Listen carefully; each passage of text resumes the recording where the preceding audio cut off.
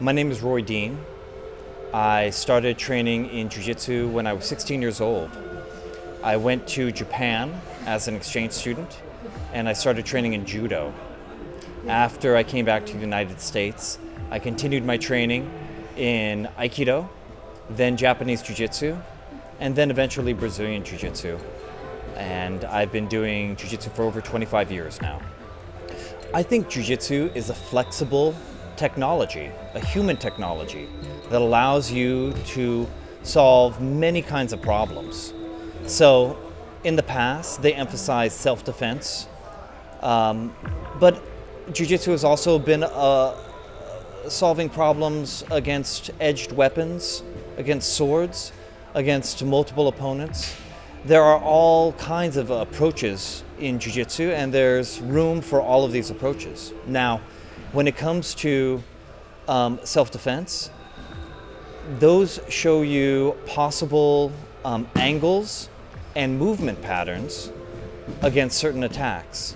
However, the more modern Jiu-Jitsu is geared toward competition, which is good, but these are very sophisticated answers for problems that don't exist in the real world, only in the field of play on the competition mat. So they're good answers, but don't confuse the complicated answers for simple answers that you may not be able to use. What really made me fall in love with Brazilian Jiu-Jitsu is the fact that many martial arts talked about a smaller man being able to beat a bigger man consistently, but I had never actually seen it happen except in Brazilian Jiu-Jitsu. In Brazilian Jiu-Jitsu, they could prove it over and over again, and I decided I want to be able to do that too. I don't feel that you're ever too old to learn Jiu-Jitsu. I have people that I know that started in their 40s, that started in their 50s, and they continue to train to this day. Many of them earning black belts. It's important to find the right training environment and the right kind of instructor that can temper the training and adjust it for you at that time. But once you find the right teacher, you'll be able to continue on the Jiu-Jitsu journey for the rest of your life. Time, new partners. Switch it up. Jiu-Jitsu will always be effective.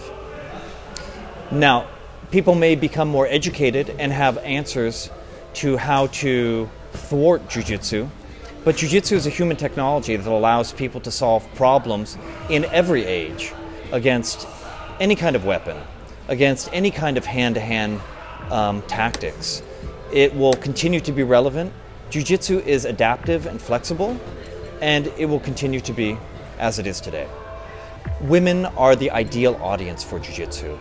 Because they're physically weaker, they need to understand how to use their body to achieve leverage and be able to overcome a stronger and more athletic opponent. Jiu-Jitsu is well suited for women. I would like to thank my teachers, in particular, my Brazilian Jiu-Jitsu teacher, Roy Harris, and my Japanese Jiu-Jitsu teacher, Julio Toribio. These are good men, great martial artists that have given me the opportunity to share my knowledge with the world, and I'm very grateful that they guided me on this path. I love Kuwait. I love the people. They're very warm, they're accepting, they're welcoming, the food is delicious, and I have to say that coming to Kuwait has given me a new respect for Islam, truly a religion of peace, and I'm grateful for the opportunity. Thank you for having me.